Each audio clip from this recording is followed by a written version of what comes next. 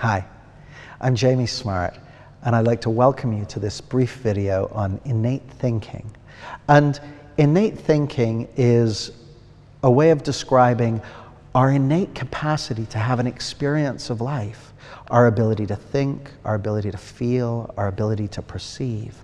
And innate thinking is what's responsible for all our experience of life, the ups and the downs, the good and the bad, the blessings and the curses. You see, it tends to look like we're feeling our circumstances, we're feeling what's happening to us, or we're feeling what's going on in the world. But the reality is, we're feeling our thinking moment to moment to moment. So why is this important? Well, as you get a deeper understanding of innate thinking, it takes a lot off your mind.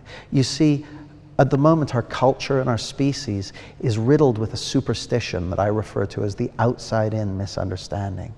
And this superstition is behind so many of the problems that we experience as individuals and as a society.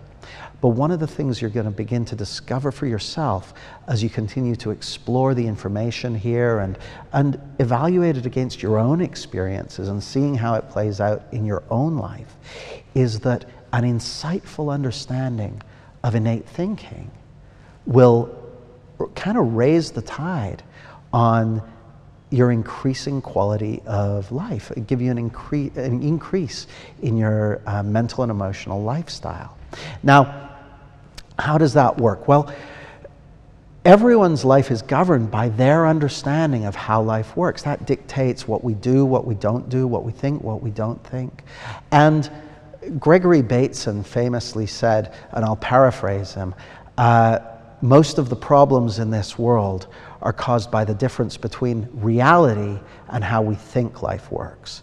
And so the more your understanding of how life works can correspond with how life actually works, the richer and more profound an experience of life you're going to have, and the greater ease and comfort you're going to have in living a life that fits you perfectly, that fits you like a glove.